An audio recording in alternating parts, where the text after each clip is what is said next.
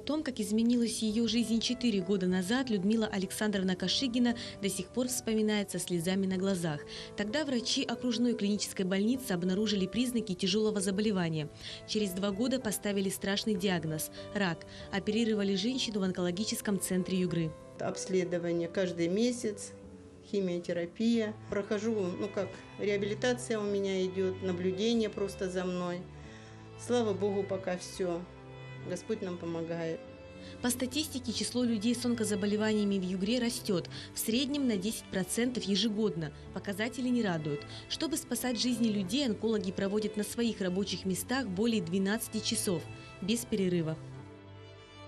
Это большое здание оборудовано по последнему слову техники. Открыли его, кстати, только в 2012 году. До этого времени врачи выявляли онкологические заболевания и проводили медицинские исследования на базе обычной поликлиники. Мы все время были стеснены в условиях и не всю помощь могли оказать больным. В частности, не было лучевой терапии.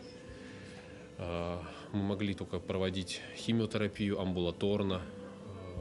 Больных капали, и тут же, несмотря на их состояние, приходилось отпускать в пансионат или домой. С открытием нового онкологического центра возможности врачей многократно возросли. В одном здании находится множество отделений – медицинской физики, радиотерапии, рентген-отделение, хирургическое и не только. Нет тех заболеваний онкологических, при которых мы бы не могли оказать помощь пациенту. Поэтому на сегодняшний день практически пациенты не едут в другие учреждения, НИИ, в том числе московские, ленинградские, чтобы получить там помощь. Таких высокотехнологичных аппаратов, как здесь, по пальцам пересчитать. И это в масштабах страны.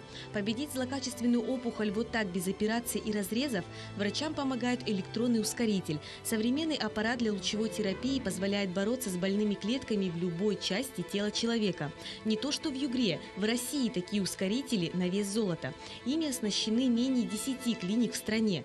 Появилась стационарная, не просто амбулаторная, стационарная химиотерапия. Мы кладем тяжелых больных, они получают химиотерапию в течение недель, иногда и месяцев, если это заболевание крови.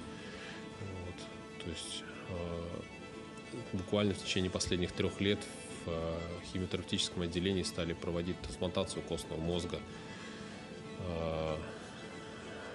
что такой серьезный шаг.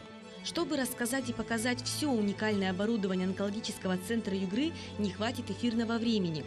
Но ни один аппарат не спасет жизни человека без участия медицинского персонала. В день у врачей-онкологов бывает по 3 операции. Если случай тяжелый, приходится оперировать до 10 часов без малейшего перерыва. Насколько бывает тяжело, словами не описать. Но, как говорят врачи, когда видишь горящие глаза своих пациентов и чувствуешь их тягу к жизни, понимаешь – все не зря.